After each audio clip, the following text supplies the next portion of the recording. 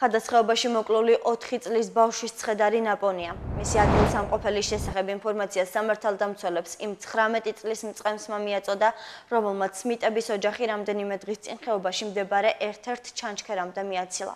დაუდასტურებელი ინფორმაციით მწყემსი უკვე დაკავებულია და მისი მონაწილეობით საგამოძიებო ექსპერიმენტი მთელი ღამის განმავლობაში ტარდებოდა.